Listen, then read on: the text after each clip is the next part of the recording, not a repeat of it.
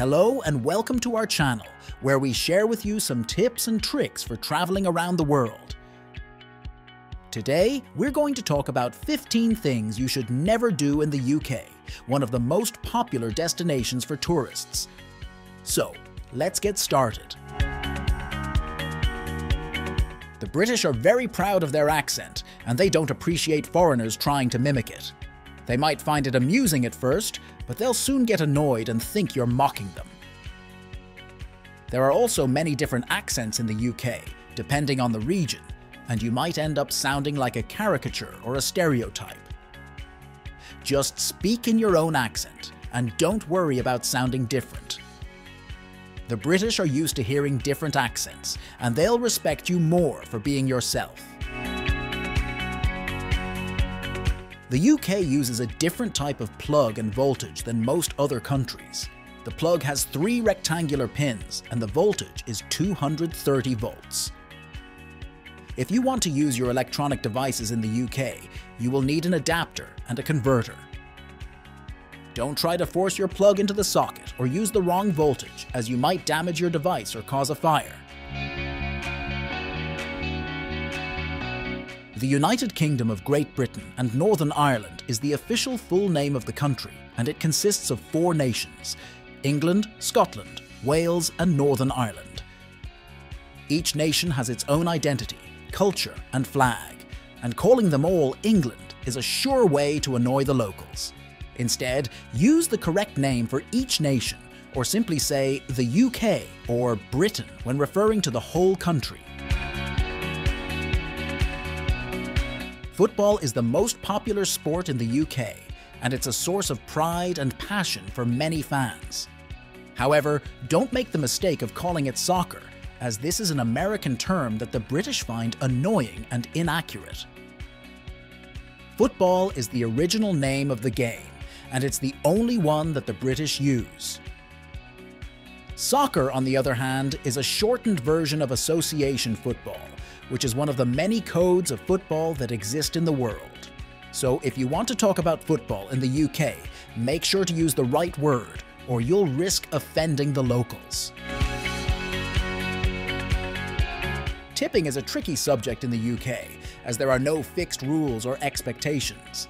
Generally, tipping is not mandatory, but it is appreciated as a gesture of gratitude for good service.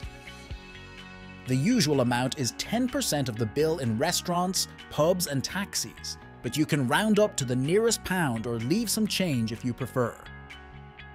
However, don't tip if the service was poor, or if the bill already includes a service charge. And don't tip in places where tipping is not expected, such as fast food outlets, coffee shops, or supermarkets. Tea is more than just a drink in the UK, it's a way of life. The British drink about 165 million cups of tea every day, and they offer it to guests as a sign of hospitality and friendship. If someone offers you a cup of tea, don't refuse it, even if you don't like it or you're not thirsty. It's considered rude and ungrateful to turn down a cup of tea, and you might offend your host. Just accept it and sip it politely, or ask for a glass of water instead.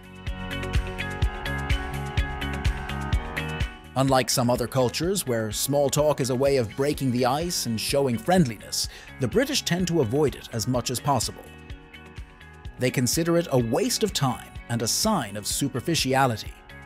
They prefer to talk about more meaningful topics, such as politics, sports, or the weather. If you do engage in small talk, don't ask personal questions, such as how much someone earns, where they live, or if they have a partner.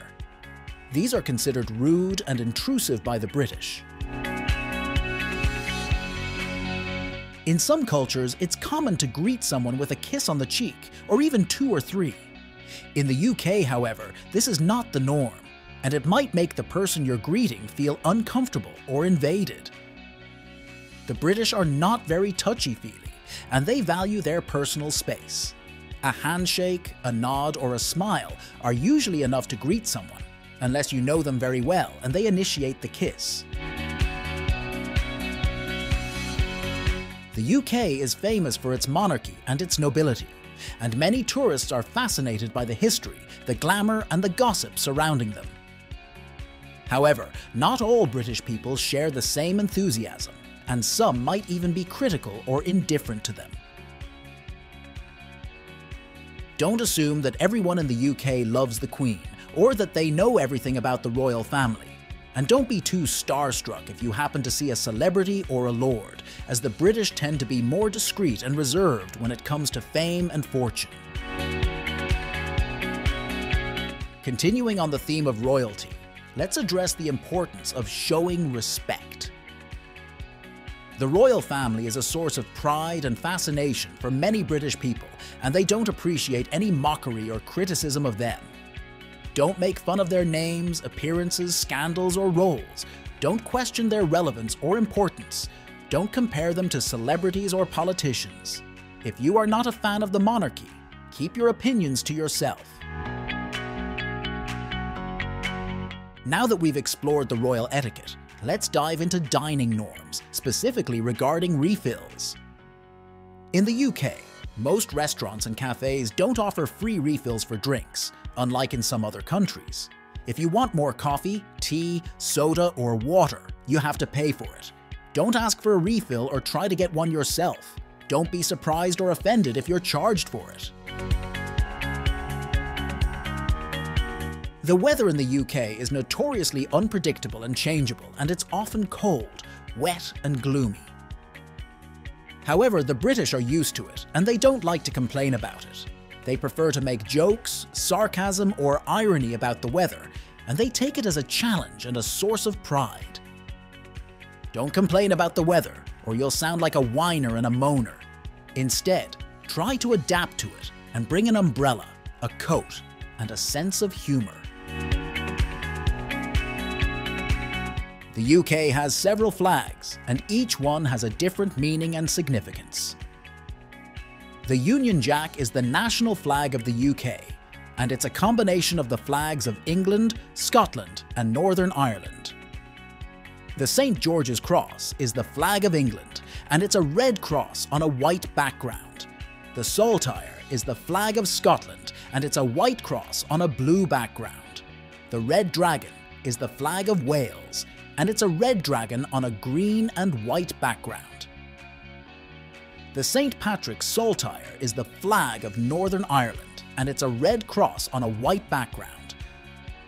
Don't mix up the flags, or you'll show ignorance and disrespect for the culture and the history of the UK.